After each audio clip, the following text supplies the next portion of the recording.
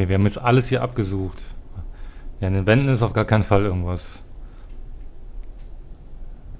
Ich weiß nicht, ob wir an dem Schreibtisch vielleicht was übersehen haben, sonst ist ja hier nichts. It doesn't budge. Must be locked. Genau, und hier ist nirgendwo ein Schlüssel. Irgendwie müssen wir diese Schublade aufkriegen.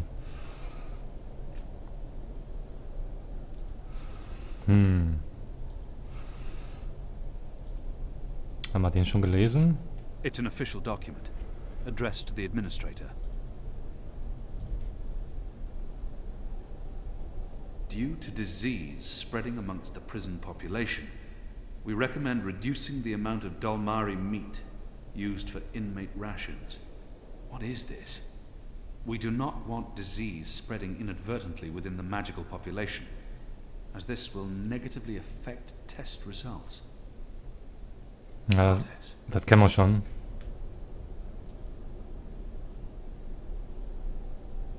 Oh.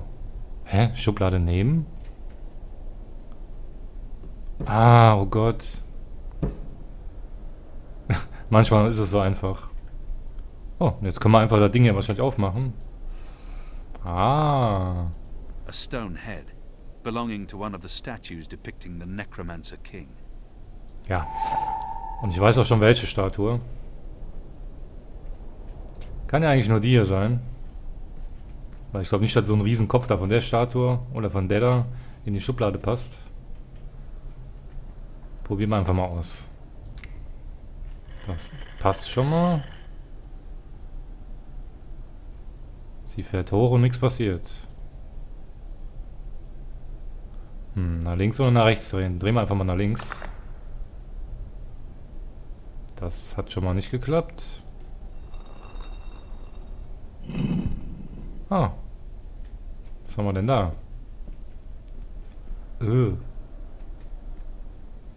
Goddess, what is this abomination? Ach du Scheiße. Machen die hier Genexperimente oder was? Das war eine E-Mail. Scheiße, schon wieder vergessen auszuschalten. Egal, so viele E-Mails kommen ja nicht rein. Hoffe ich zumindest. Okay, sonst ist hier nichts aufgegangen. Aber das Fenster ist zugegangen.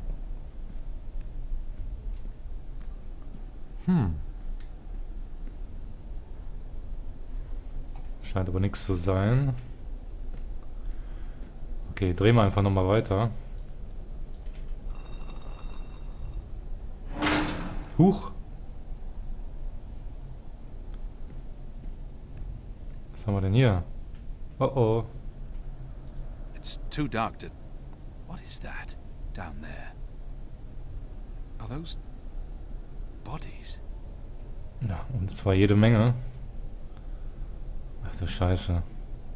Das muss ja bestialisch stinken.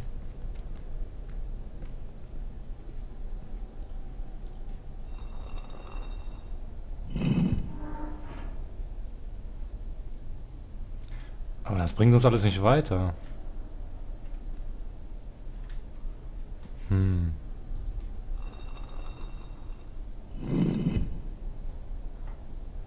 Wieso kann ich hier nicht nach links drehen? Irgendwas blockiert da.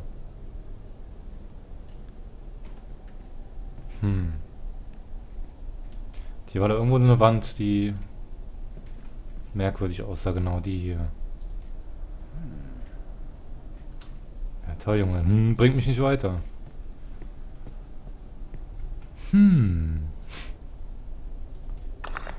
Warum blockiert das?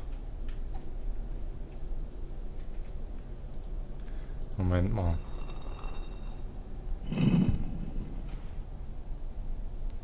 Das Fenster geht zu und das Ding geht auf. Jetzt versuche ich mal das Ding hier zu bewegen. Ja, wieder nur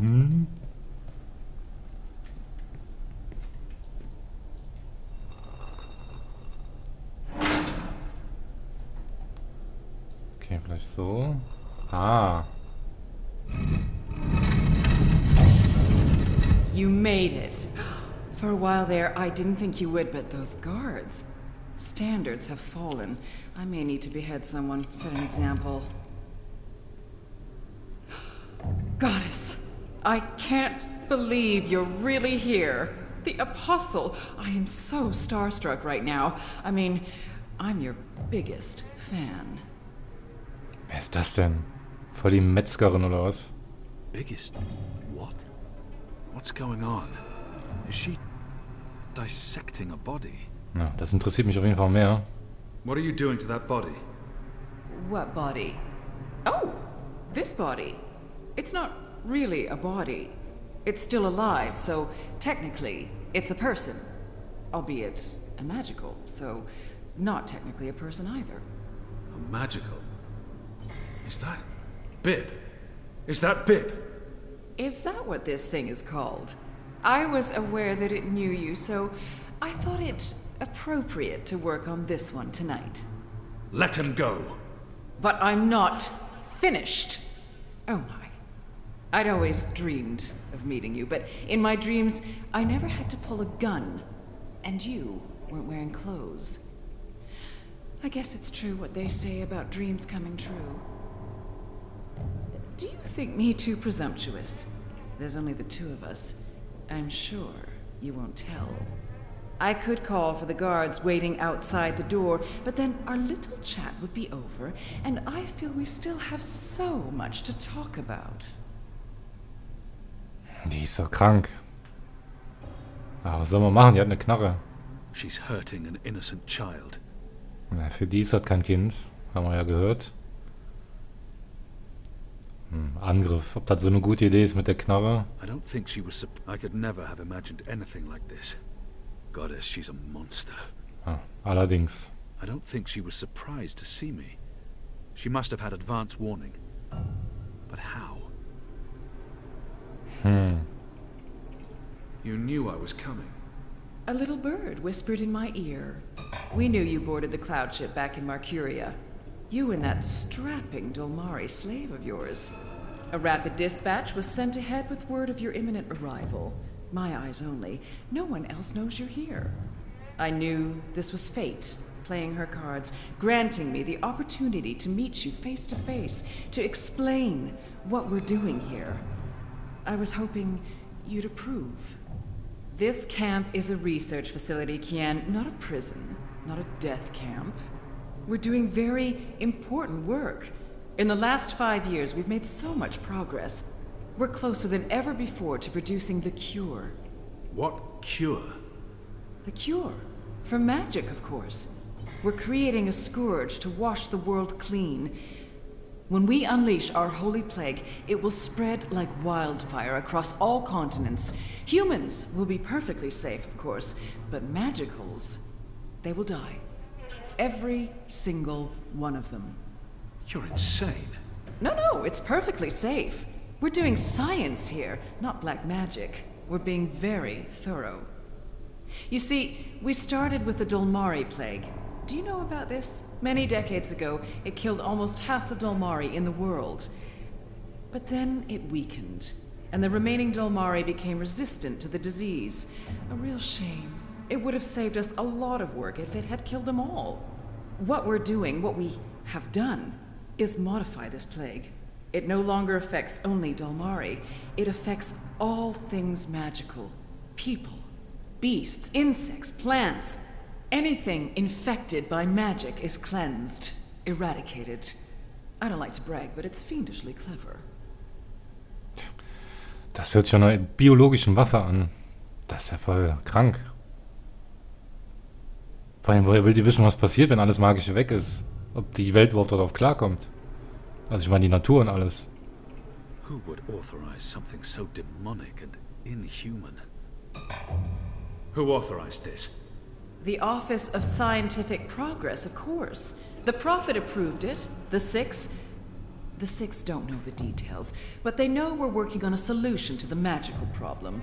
They turn a blind eye, but I'm doing this work so that they don't have to. We're getting our hands dirty. For the goddess, for the empire, for the future of humanity. You can see the light in that, can you not, Kian? You're evil. What you're doing here is evil. This is the Shadow's work, sister. Evil. What Magicals did to us, to our nation, that was evil. Those precious Dolmari of yours murdered my family, burnt our farm to the ground. My brothers and sisters. They were children. What had they ever done to deserve that? They died in agony, crying for our parents while those beasts just watched. And what they did to me afterwards. We're doing this so that no one will have to go through what they went through. Now you've made me upset, Kian. You shouldn't have done that. I mean, I'm the one holding the gun. One shot, and they'll come running through that door. Of course, you'll already be dead. You'll be...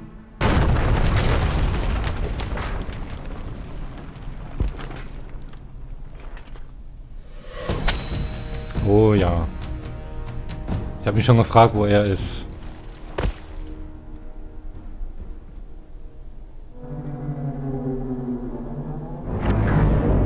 Was nun? Moment, die steht auf dem Ding. Ah, schnell, komm. Komm, schnell. Ich wage mich gar nicht umzudrehen. Nein.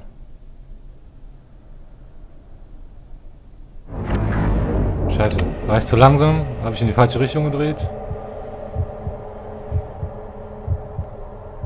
Ich versuche mal die andere Richtung.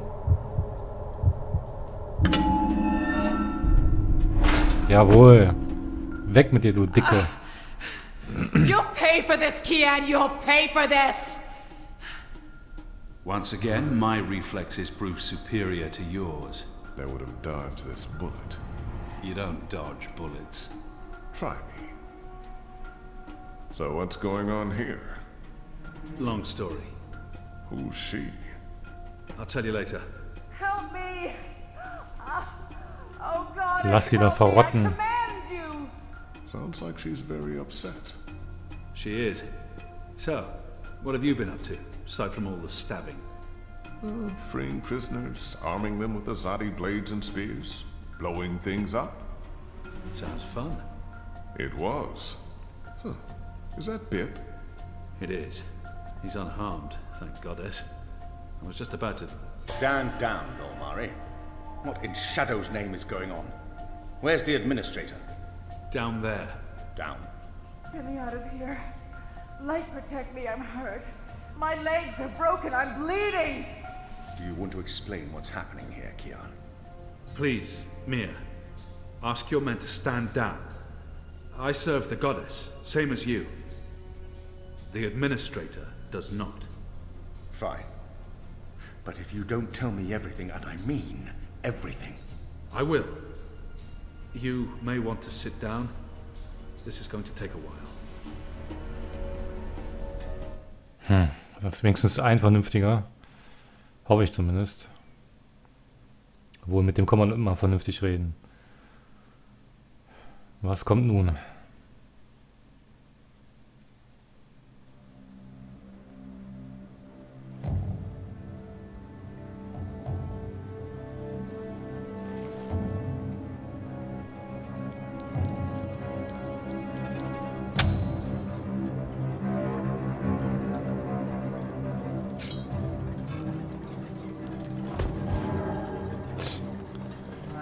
Dieser Typ,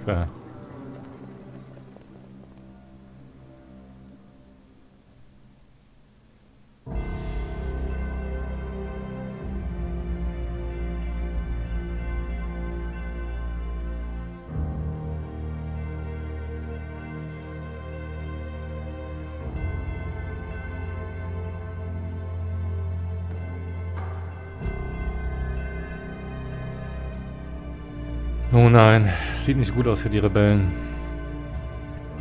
Ich würde sagen sogar mehr als schlecht. Alle tot. Oh Gott.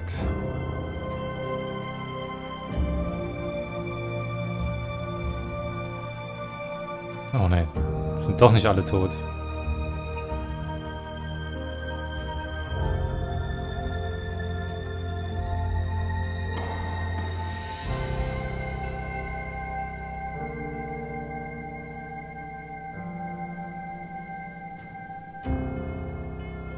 Noch eine Verräterin. Und ich habe ihr getraut. Ihre Scheißgeschichte abgekauft. Ob die überhaupt stimmt, weiß ich nicht.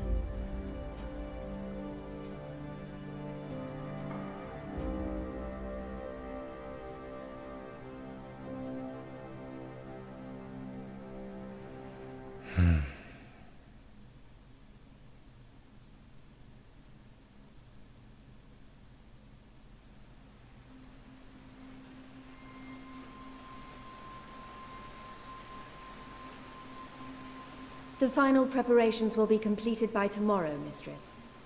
And the ceremony? It will begin when the moon rises on Reap Moon's Eve as planned.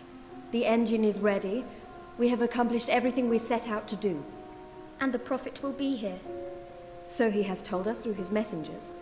We have no reason to doubt his word. This is the beginning of a new era, Sister Saya. Indeed it is, Mistress.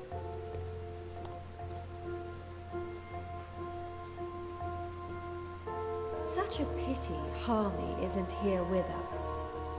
Where is the General, Mother? Why does he not grace us with his presence? He's away.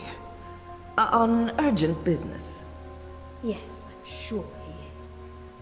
Mistress, did you know about this urgent business of Harmy's? We trust the General to set his own priorities, Sister Saya. Of course.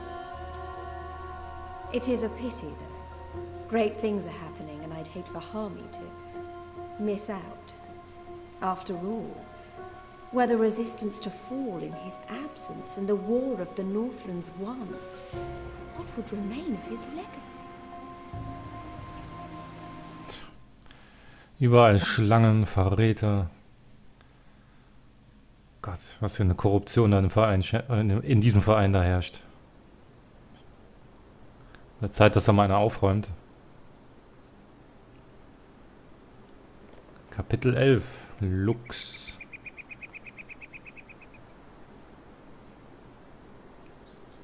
Man, that was a steep climb. I'm actually surprised you made it this far. To be honest, I was expecting you to lose foothold and tumble to your death, or for a rock slide, or for one of those ghastly flying things to attack us. I'm really glad I have wings. It's a long way down if you slip and fall. Thanks, Crow. That's more than enough. Happy to help. That's what I'm here for. This is comfortable. This is nice. Great views from up here. Actually, do you think you'll be able to get off my head soon? I'm getting itchy. You want me off your head? Ah, I thought you specifically wanted me to stay put after that whole incident with the stone cat. Nope. Okay, then.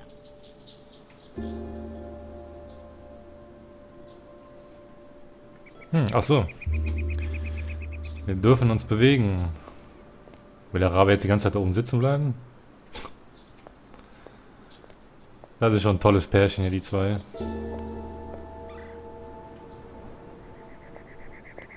Ah, und guck mal, da wo wir lang gehen, wird der Boden dunkler.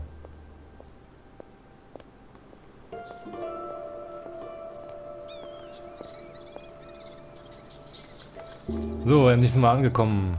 Auf dem Gipfel. In Ula, oder wie hieß das hier?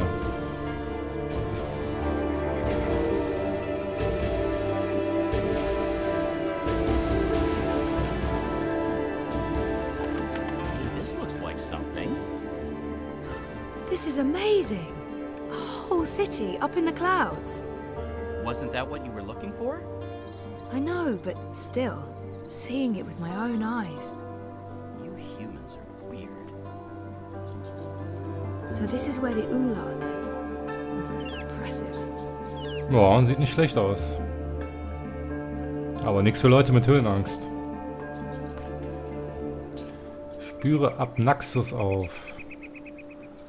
So, hier scheint nicht gerade viel Lust zu sein, von daher wird es nicht schwer sein, den aufzufinden. They appear to be Ula nests, built on top of the old city ruins. Was ist das da unten? Kann man leider nicht anklicken. Folgen wir einfach mal den Weg hier.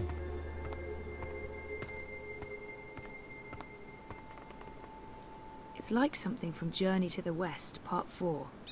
The one with Gulshan Nagarkar playing Wukong. I loved that movie so much, mostly because of Gulshan. I had posters all over my room. Anyway. So if the Ula constructed this stone city, why are they living in pods now? What changed? Oh, diese Schmetterlinge scheinen als Lampen zu dienen hier. Ich weiß nicht, soll man da lang gehen oder soll man hier lang gehen?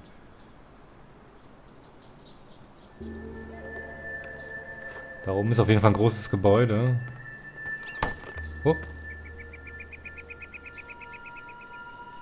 They appear to be Ula nests, built on top of the old city ruins. Anyone in there? Ah, die verstecken sich nur.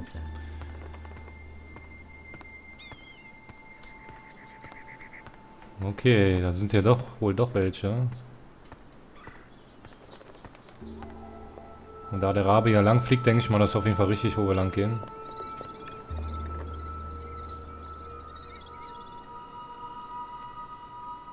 Ich vermute mal, wir müssen da oben hin.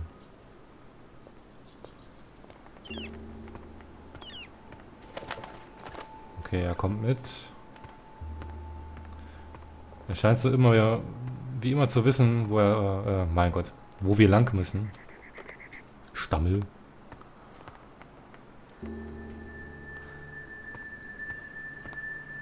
Kommen wir überhaupt da hoch?